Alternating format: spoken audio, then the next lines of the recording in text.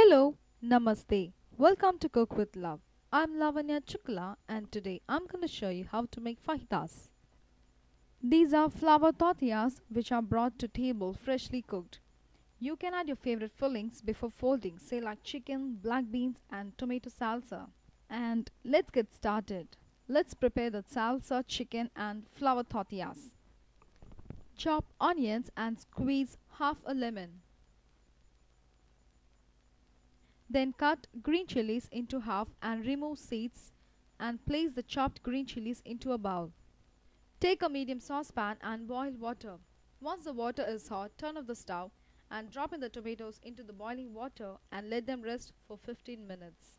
After 15 minutes, with the help of a spoon, take a tomato and peel the skin. Then cut it into half and remove the seeds.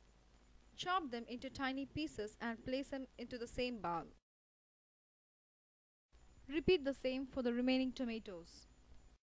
And don't worry about the skins, you can use this for some other recipe. Mix all the ingredients and add chopped coriander for extra flavor. Rest it for 2 to 3 hours so that the essence of the spices seeps into the mixture.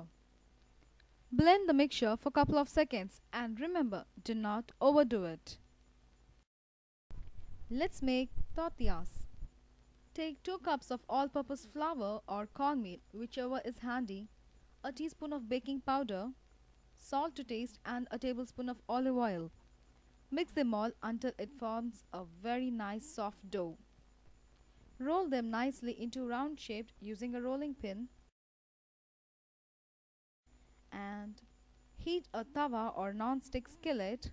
Cook them 30 seconds each side. And that's it. The tortilla is ready. Let's prepare chicken. Cut chicken into strips and add a tablespoon of lemon juice.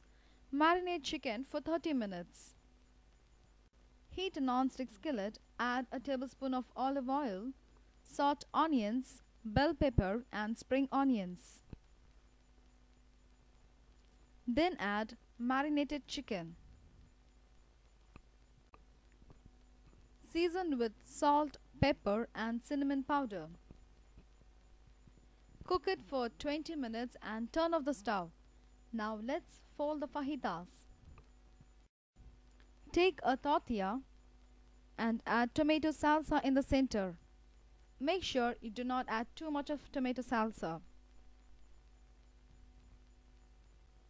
Then add chicken as much as you like and fold the wrapping.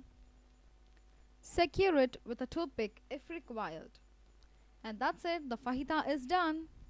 Do try the recipe and leave your valuable comments and feedback in the comment section below.